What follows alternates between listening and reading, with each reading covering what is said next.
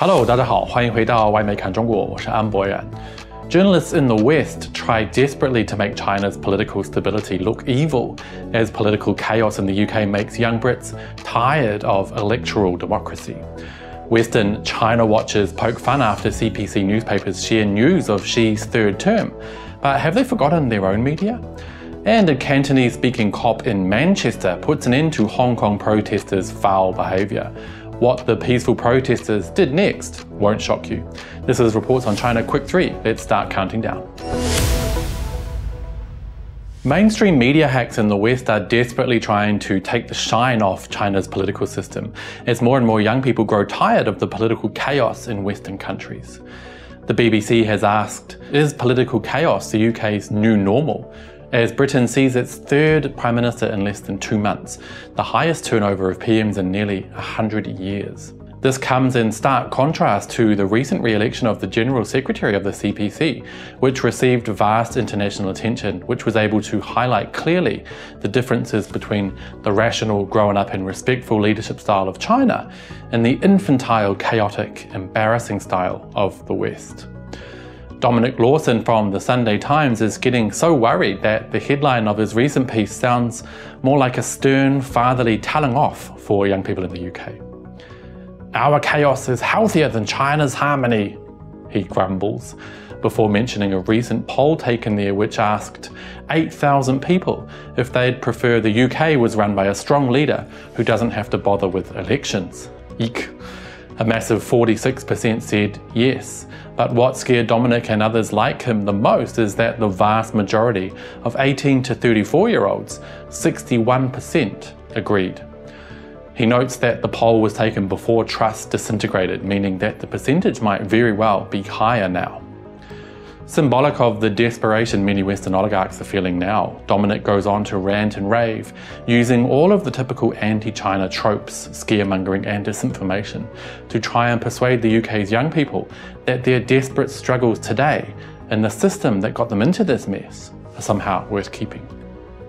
Some self-proclaimed Western China experts, who literally prove daily how ill-fitting that title is, have been poking fun at the fact that a bunch of Chinese newspapers shared the same front cover after Xi Jinping was elected for a third term as General Secretary of the Communist Party of China.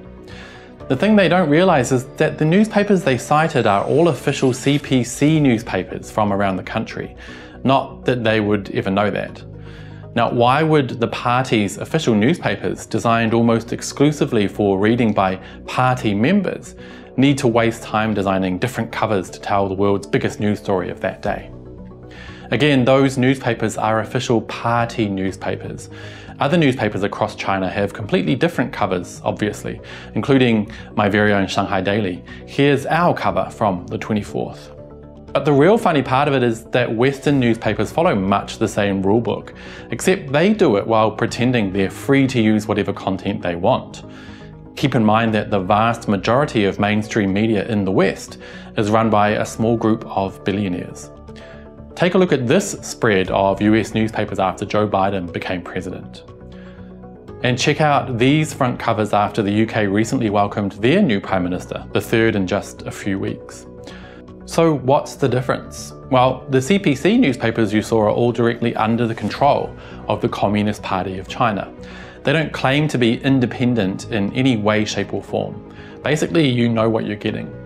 While these US and UK newspapers all printed extremely similar content while lying to the public and pretending that they're somehow independent. So which one seems scarier to you? Lastly today, a Cantonese-speaking police officer in Manchester, England, has become the victim of online threats and doxing after telling anti-China rioters from Hong Kong that if they continue using foul language, they risk being arrested. Let's take a look. Start swearing all offense. 我而家 warning 你警告你，你唔好再講粗口，因為如果好多人喺呢度聽到咧。 What the police officer said there was completely fair. It is an offence in the UK under Section 5 of the Public Order Act to use threatening or abusive words in public. The policeman was then subject to online threats from the Hong Kong protesters who were asking for his personal information to be shared. Now, if the way those protesters treated Hong Kong police during the riots is anything to go by, this is not a good thing. Some of the protesters claimed they were just trying to find out the officer's badge number so they could make a complaint, while others called him pro-CCP for enforcing UK laws and keeping the mob from becoming unruly. It seems they truly will never learn. A quick bonus for today, you guys. CNN reporter Selena Wang, who I gave a C- to in the last episode for her story about the man wearing 27 hazmat suits in protest against China's COVID-0 policy, has blocked me on Twitter.